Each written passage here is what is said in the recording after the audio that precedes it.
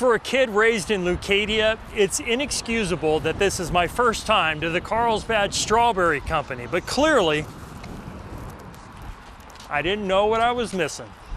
Hello, Mr. Strawberry. As delicious as the pickings are at the Carlsbad Strawberry Company, the father-daughter bond behind the berries is even sweeter. That's Robin when she was little. That's you.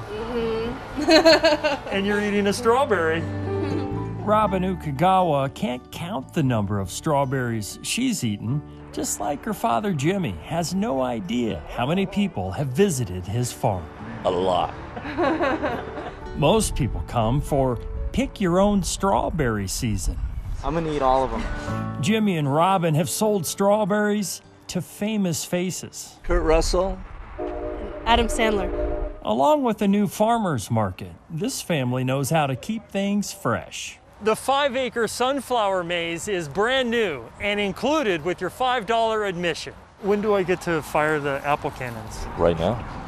For a family that loves fruit, Pop the apple in.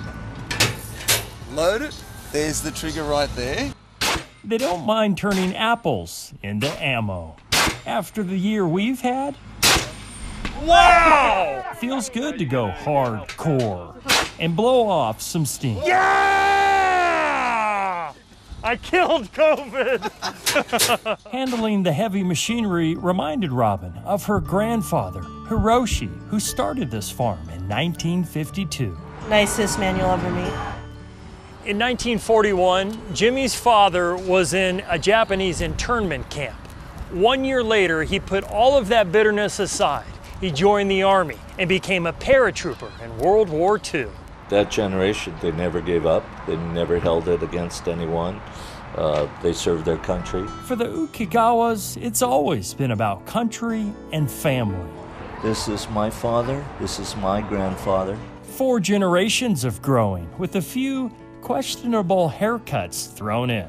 You have a mullet. Yeah, well, back in those days, it wasn't that out. Yeah. The strawberries kept growing, and so did the love between a dad and daughter. Every age is the best, though.